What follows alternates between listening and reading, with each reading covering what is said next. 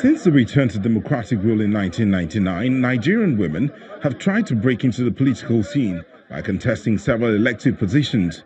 Unfortunately, women are yet to occupy 15% of all the elective positions in the country. Nevertheless, female politicians in Nigeria are not giving up hope. This conference by the United Nations Women in Politics and the Inter-Party Advisory Council in Abuja is organized to campaign for more female representation in Nigeria's politics, especially as the 2019 general elections approach. Participants highlight the challenges faced by female politicians in the country while calling for an open political space. Most times we talk about our challenges as women.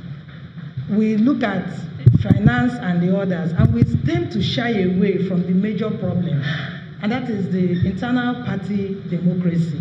Because it's without internal party democracy in the political parties, you will have issues of imposition, you will have issues of godfatherism, you will have issues of abstract disqualification of women.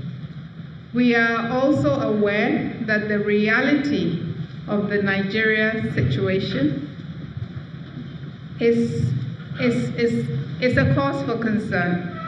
And unfortunately, this undermines Nigeria's standard-setting role as a leader in this region.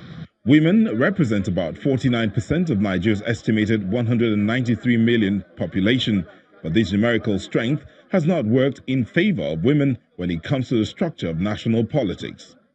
For instance, only one female presidential candidate participated in the 2015 general elections. Also, out of the 109 senators in the 8th Assembly, only 7 are women and 23 in the House of Representatives out of the 469 members, a situation that this group wants to change. Women have a lot to contribute to the prosperity of every community. So, to encourage growth and rapid development, it is necessary that we support women's full participation in the economic, social, and political life.